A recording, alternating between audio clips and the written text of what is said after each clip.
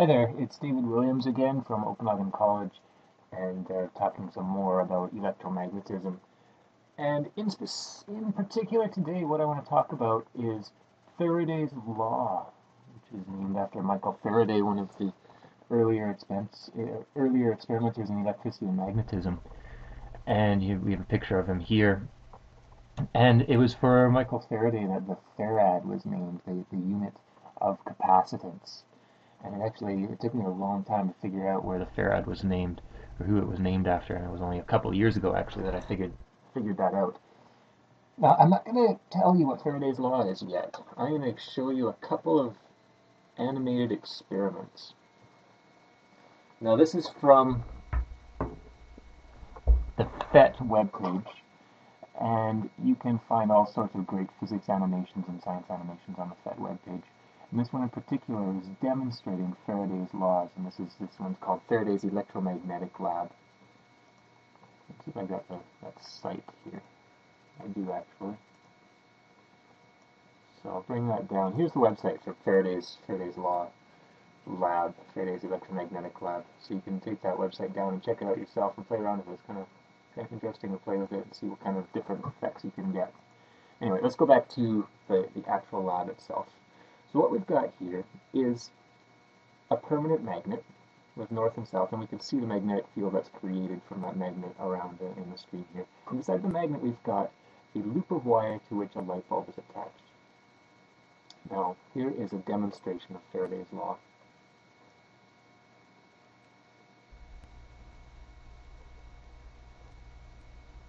And what you'll notice is I move the magnet and the light turns on.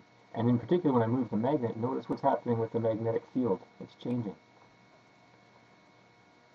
So Faraday's law says that if you have a changing magnetic field, that is going to induce a voltage. In this case, we've got a completed circuit, so it's going to induce a current in the circuit, and that light bulb is going to turn on. Here's something else that's kind of interesting. Okay, I've got 3 loops currently, and it's off the screen, but I can change the number of loops. I can change it to 2.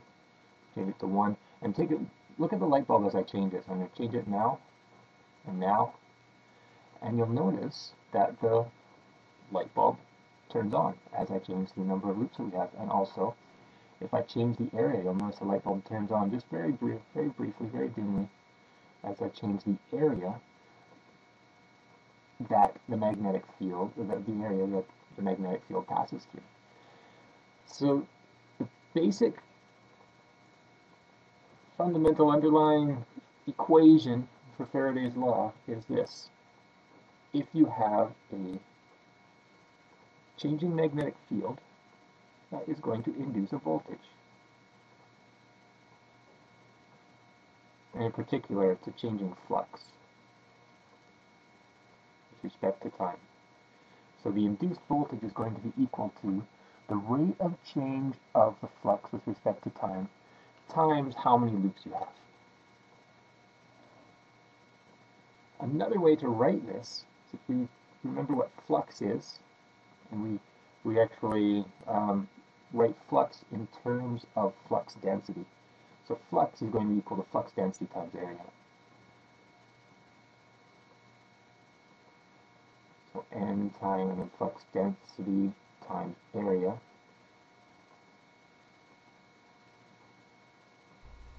is equal to flux. So you can see from this equation here is if you have a changing magnetic field, you'll induce a voltage, or if you have a changing area, you'll induce a voltage, or if you have both. So you can go back to the Faraday's law and see here's the changing magnetic field induces a voltage which creates the current, or I'm going to shift this over a little bit.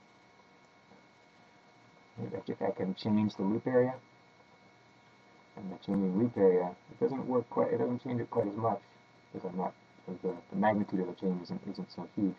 But you can see if I'm changing it quickly enough that the light bulb does light up very briefly. Now this has all sorts of useful applications, and the most useful application is going to be in a generator. We got a little cartoon of a generator here. We turn on the tap. This magnet's going to spin. It's going to create a changing magnetic field. That changing magnetic field is going to turn that light bulb on.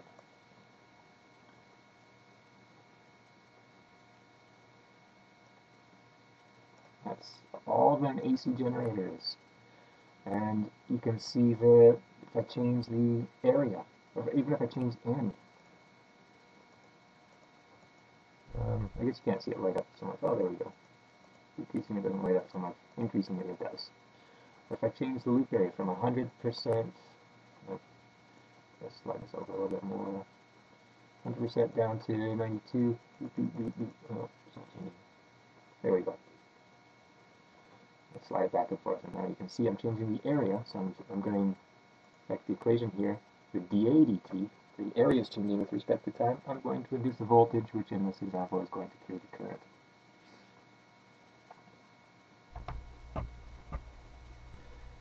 And that is Faraday's law.